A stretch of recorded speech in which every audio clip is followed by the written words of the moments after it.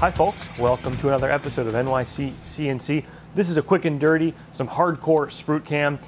It's actually a great example. We just did that video on HSM Express where I sort of talked about, hey, this is going to work for a lot of what I do, and I don't do a ton of 3D work. And it's funny because when I think of 3D work or complex 3D machining, I usually think of things that are much more different than this. What this is a simple part. Has a gentle sloping curve that we want to machine, and then we want to machine a radius or break the edge of that curve. And SprutCAM does a great job of this, but I will admit it took me a little bit to figure out, especially that 3D chamfer, and there were some tricks I picked up along the way for how we best machine or efficiently machine that 3D taper as well. So with that, let's dive in, take a look. Okay, here's my part. Now, you can see we've got the two 3D contours, if you will, and then a chamfer running along a 3D edge. So, I've created 3 roughing water lines, which we'll walk through quickly. This is a 1/2 inch roughing end mill. It's going to hog out most of the material. As you can see, we are leaving 10 thou of radial stock. Then I come in with a 1/4 inch finishing end mill, and what I've done is I've selected those two faces as the face option here, and we've set a quantity of 8, and did I choose a scallop? No. And what that will do is it'll rough out a lot of this material, and I'll show you, because if you don't do that, when we go to finishing plane it, you'll see that that first roughing water line with the 1/2 inch rougher leaves a lot of material that we still need to remove. So by doing this operation, we stair step that down, which will improve the chip load.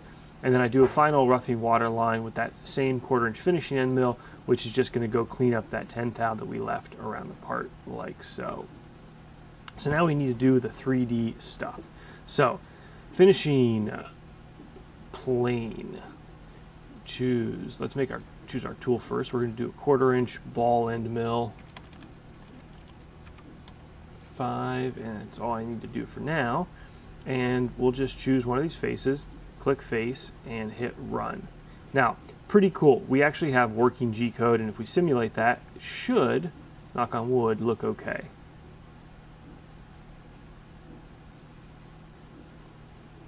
Yep. Well, actually, it doesn't look all that great, to be honest with you. But it's not bad. Actually, the problem is that, let's see here, it should be able to look better. Let's add that face. Maybe that'll improve it.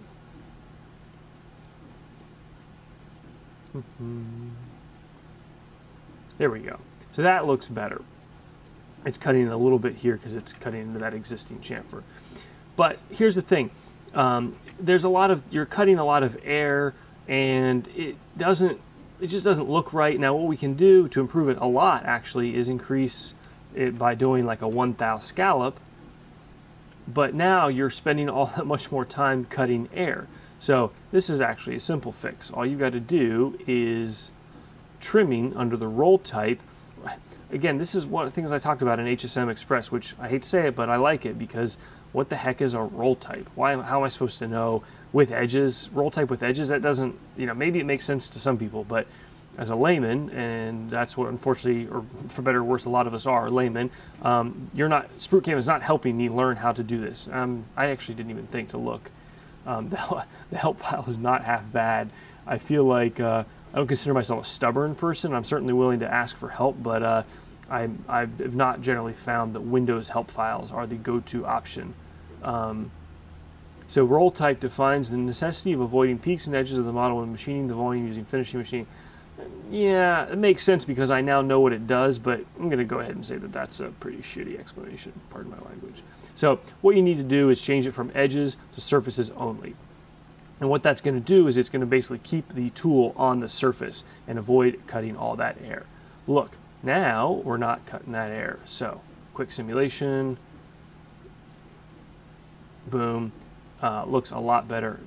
Okay, so yeah, now you can see that that actually doesn't look half bad. Now, furthermore, what we can do is, or what I'm going to do to actually make this part is I'm actually going to increase the scallop to like 1/10,000th of an inch, which I know sounds crazy, and we're going to come back and play with this angle in a second, but that's going to give us a much finer toolpath. So That's great, but instead of going on this zigzag, I want to kind of hug this curve. You know, think like skiing down it and uphill it. So let's just start trying here. We go to 30, see what that does. Oh, that was pretty. No joke, was lucky. So now, in my opinion, we've got something, or at least I've hopefully shown you guys enough that you can tweak this as you see fit. Although, let's see what's wrong with maybe the contact point of the tool. Make sure we're okay here. Boom, boom. Okay, yeah, it's just different contact point on the tool. It looks, you can't, looking at the toolpath, you can't rely on what the toolpath looks like because of the spherical nature of the tool. So I call that a pretty big win because, again, by removing all the air on the left and right side, we can increase the resolution without materially increasing the machine time, and we've got some decent work. So let's just duplicate that, copy, paste, and let's change it to the other one. I'm doing them as separate because I want to change the angle, because again, the 30-degree angle here is not the one we want. So let's try, you know, 100, thinking that that's almost 90 offset. Oops, go back to 70, see what that does. Okay, sorry, I was playing around off camera to not waste your time, and I had to go negative, so negative 30. Let's look at that. If we think about that, I guess that makes sense. 45 would be about like this, so it does, I guess I can justify 30 and negative 30, you know, whatever. Experiment with it and see what you get, but that looks good. Now, this 3D contour, I don't call it that because that's not the op we're going to use. This really threw me, and I got to give a shout out to Tormach. They helped me figure this out, so absolutely want to give credit where credit is due. Finishing Morph. Never used this before in my life. It's not hard, it's just not intuitive. So I guess the point of this is it lets you morph two curves and cut in between those two curves and get good surface finish, if that all makes sense. I'm just going to tell you how to do it, and hopefully that's intuitive enough. So we select the first curve. It doesn't matter which curve we pick here. First curve. Double click the second curve. Oops. Second curve. Now you've got to join these two together, and that's going to be with those two end curves right there, and those are called your sync lines. And then we select these faces. Oops, actually, you know, I'm going to turn off the curve, so I'm only selecting faces here. Boom, boom, boom, boom, boom. And then have that be machining surfaces. Now, we're going here, we're going to do a 1/4 inch end mill till 200. And I think we're going to do a little bit more. Yeah, so we do need to do more. So go in here. Strategy is along. That's because we're, well, that's intuitive because it's running along instead of across. So that's good. I like that. Step, I'm going to change it to like 100 thou, or actually 50 thou should honestly work. Tool axis, because we're machining on a Tormach, which in this instance is just a 3-axis machine, we're not using the 4th axis, we have to do a fixed because the tool axis orientation, you know, our tool can't move relative to the part in the spindle. It can't go at angles like a 4th or 5th axis thing. So if you've got a 5-axis, more power to you. Go ahead and play around with these. But fixed for us. Contact is, I got my notes here. We're going to have the tool containment be contact. Center would be the center of the tool. I think contact means anywhere along the tool, which is exactly what we want because a ball end mill has that flexibility. Inside would be the only inside the curves, and outside would only be outside, I believe. So contact it is. We're going to actually change it to climb only for a couple reasons. I'll show you in a second. So if I look, I think, yes, that gets us our toolpath. Now, I can't get it to only do it in one pass. So if we take a look here, we wrap it up to it. We've got our right side done. Now those may have, nope, doesn't look like those touch the curve. So slow down here and simulate this. Boom, boom. Now we're basically good for, in terms of having it be a broken edge or chamfered edge, works for me. That second pass seems unnecessary. You can leave it, but I asked Tormach, I said, well, look, what if you've got a really long curve and you really don't want to have it in there? It's a waste of time. And this is a production run where you're taking the time to set all this up. So this is something I learned. It's pretty interesting. You can go into simulation, expand this morph, expand let's see, level 1. And this is why by doing it as a climb, it makes it 2 discrete strings here. You can see we've got the 2. Did I just screw something up? I don't think so. No. So what that lets us do is we can take the second one, we can just delete it. Pretty cool, right? Now we're left, though, if you look, with this curve thing right here that we don't want. So I think that's, yeah, that's actually nice. When you click on it, it takes you there. So what I did was I went into the bottom of the first code and I just jogged through, and we see, okay, that line of G code is the, I think, rapid in. So delete that. Don't need that feed rate thing. And then that leaves us with this, which we delete. And now we have, should be 1 pass.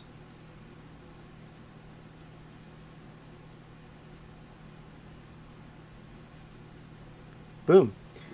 You have to be really careful, because when you start doing this manual deleting of lines in G code, I think you massively increase your risk of collision or crashing something, so buyer beware on that. I also have struggled to get this to work with the chamfer tool, so I'm using a ball and mill in this example. So sorry, I don't have a better explanation than that. And what else was I going to say? Oh, and apparently, and this is kind of a bummer, if you regen, like if you do something that causes this to, let's just try it here. If you reset everything and rerun it all, I think you get that second line back, which makes it a little counterproductive, because, yeah, exactly. A lot of times I have to, for whatever reason, regen stuff. But anyways, hopefully that was really fun, and hopefully you learned this a lot. You guys want to cut this thing? Let's go throw it in the middle and see what it looks like. Before we cut, let's take a look at the PathPilot toolpaths. I just mentioned in the PathPilot preview video how much I like them, and take a look at that. That's the ortho view, orthogonal, I think, or something. You can actually see the part, like it actually makes sense. Top view, I think, actually makes sense as well. Again, you have the parameters. Front view, I am a big fan of this, so just thought you guys would enjoy that quick little preview. Okay, here we go. This is my end mill I always talk about, the 1/2" roughing end mill from Tool. We're only going down in, see, about 250. Not quite even. I think the total Z depth is about 440. I should actually go the full depth and take a narrower width of cut, especially since there's no slotting here. And that is something I've tried to focus on a lot lately. And I'm glad how much everybody liked the stop slotting the stupid way video. That was awesome, and I've got to do more work on that. But this end mill is great. I mean, they can take a lot, and I wish I was actually running it the other way. I should have fixed that to have it climb mill. Oh, there it is. I guess I have it set to do both. But 2,800, 2,900 RPMs, and right now I'm only running about 15 inches a minute. There you can see much better chip evacuation and less chip welding when we are climb milling it. Won't matter because we're going to leave enough finish to clean up with the finish end mill, but I would always prefer it. It sounds better, and this is actually the tool that I mentioned is a reason why I hadn't bought a tool changer before, because without having flood coolant, if the lines on my Trico weren't perfectly aimed at it, you could get chip weld, and that chip weld was 100% fixed if the lines were aimed correctly. So it wasn't a cutter problem, it was a coolant and chip evacuation problem. One of the reasons why I want to make a Z height adjustable coolant thing, which should be a fun little project. I'll fast forward the rest of this one and I'll be back in a second.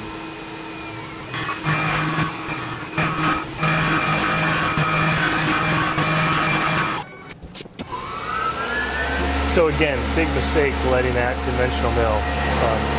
Oh well. So here we're taking the little water steps to stair step or rough out that contour, so that when we grab that ball mill, we're not hogging out material, nor are we massively changing the chip load on that ball mill as we come through. Actually, we still will be changing the chip load, but it'll be a lot better.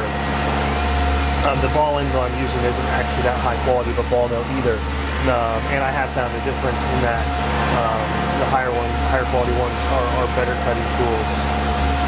Kind of a cool, actually kind of funny, the little shape. I just whipped this up in SolidWorks in 10 seconds, but actually kind of reminds me of like the Wynn Hotel in Las Vegas or something. Wasn't at all the look I was going for, but kind of funny. So these will be long stringy chips as we take that 10 thou clearance around the part. Knock on wood, we should have a good surface finish from that, which we do. Perfect.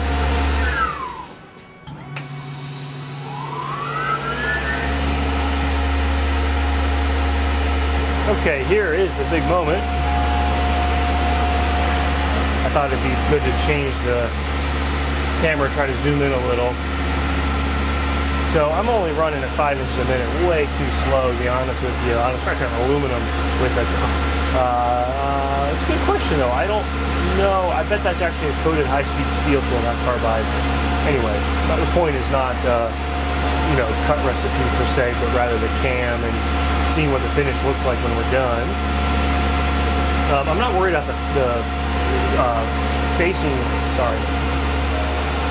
Not worried about the facing operation that we're doing here, but rather I am actually really curious to see what this chamfer is going to look like, or this edge break. I just added a polarizing filter to my camera as well, which I appreciate the tips on that, trying to get rid of some of the glare but keep the lighting pretty well done.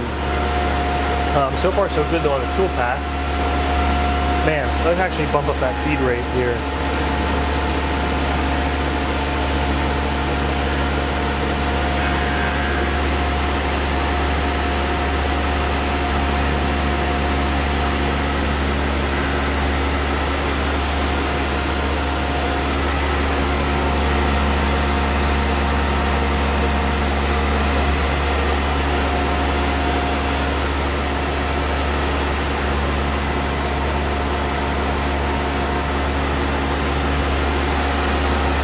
I feel like there's a little bit of glare on that edge we're cutting right now, and I wish there wasn't.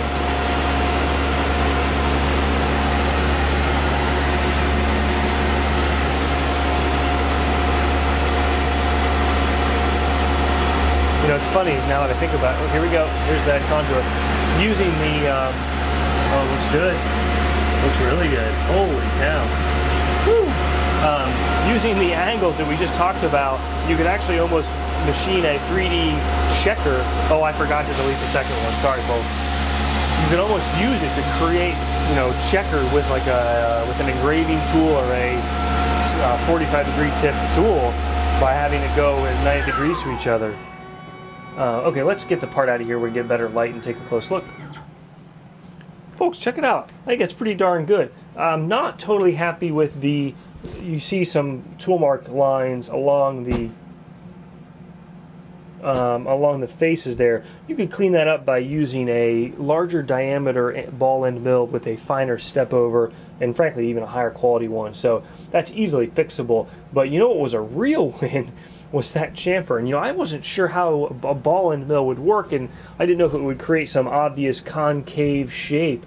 That is beautiful, folks, and reliable. What's nice is on something like this, it appears that you can trust, you know, what the simulation is going to show you, which I've never really had problems with, but that's important to know that you got confidence in it. So I would chalk that up as a win for SprutCAM, and a pretty nice job on a part. And again, yes, it's 3D, but I could see a lot of parts where you've got a little, you know, radius or compound sloped edge there where you want to do something, whether it's machine it or edge break it, and well, that fits the bill. So hope you guys have learned something. Hope you've enjoyed it. As always, I appreciate your enthusiasm. The comments have been great, folks. Really, it means a lot to me. Sharing the video, liking it, all that good stuff. Take care. I will see you this Wednesday for the widget. Oh, good boy. Sit. Yeah, sit. Yeah. Who's there? I love you. Good boy. Good boy. Good boy. Hi, everybody.